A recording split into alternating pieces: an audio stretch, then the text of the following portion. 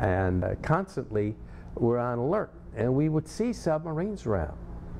And it seemed, as I experienced sailing around the east coast of the United States and down to the different places, they would hang off Boston, the Cape, they would hang off New York Harbor.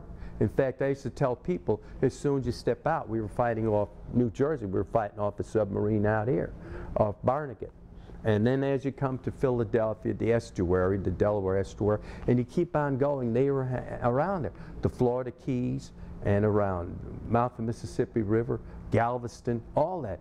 They were nowhere else but there, because they knew the ships had to go in and out of those places. And they would get up at night, and you could hear them on their diesel engines because they're trying to charge up their batteries. But we were so fast they could never keep up with us. They could never. And when we got to Panama, then we had to get the repairs on the ship. It was amazing what happened. As we swung, they just kept on shooting us, and shell holes all over. And there was one that we didn't find, was about 1.5 feet above the water line, but they found it when they got into the dock. It was there.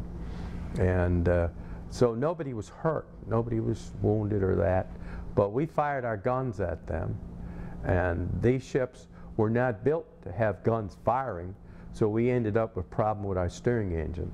So they had to rebuild it in Panama for us. And as we went along, we got these young men from these schools. It was amazing. They were high school graduates, most of them had a high school education, and they were able to grasp everything because they come from farms and that, had mechanical aptitudes and that. Even the instructors were telling us, it's amazing, these kids, even when they come out of Kentucky and out of the hills, they were able to use their hands and work and do things, and they could understand. And I say, that was the thing that won our war.